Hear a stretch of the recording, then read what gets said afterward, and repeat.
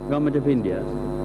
Under his leadership, 16 successful missions have already been carried out in the last 4 years, and a dedicated moon mission, Chandrayaan-1, is being prepared for launch in 2008.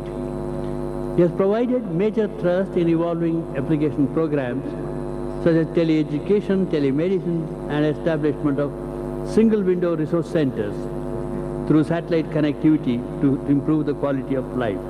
He is a recipient of many awards, including the Padma Bhushan by the Government of India.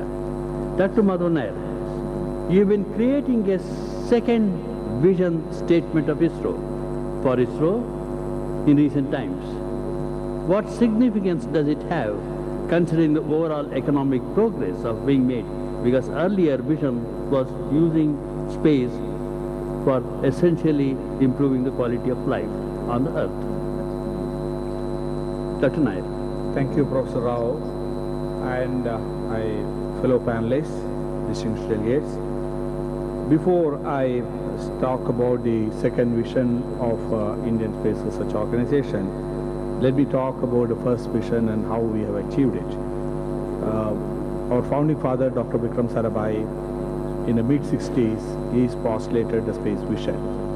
And he had stated at the time that we should be second to none in application of space technology for solving the problems of man and society. This has been the driving force for the Indian space program. Today, we have the IRS and INSAT series of satellites, the PSLV and the GSLV launch vehicles, and a host of application systems which you have derived from the space-based equipments and services which serves the people at large.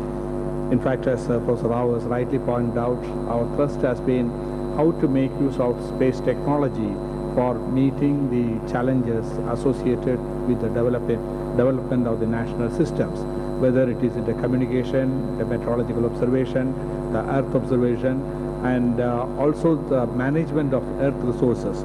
This has been fulfilled, and today we have a strong base. We have emerged as a unique system of constellation of satellites which are serving the day-to-day life of the people. In fact, at this moment, our attention is on what next. Yes, space is going to be the next frontier as far as the humankind is concerned, and low-cost access to space become a very important aspect for the future space mission. So, as ISRO, we would like to maintain and perhaps take a lead as far as the low-cost access to space is concerned.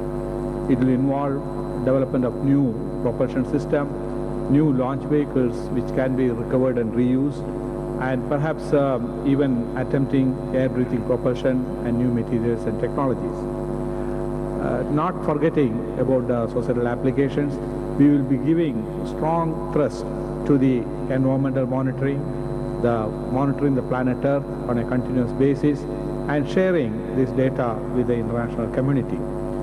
The exploration of the planetary system, the solar system, is very much in our agenda. But above all, to maintain and sustain such program, the human resource become an important element. We are trying to see how the youngsters can be enthused to take up the challenges of the space in the coming years, and how they can be trained to meet the future demands of the space exploration. Towards this, we have establishing a unique institute in India which will meet the educational needs of space science and technology. And of course, India is emerging as a strong economic power. Once we have the economic power, and also what we have established through the space technology institutes in the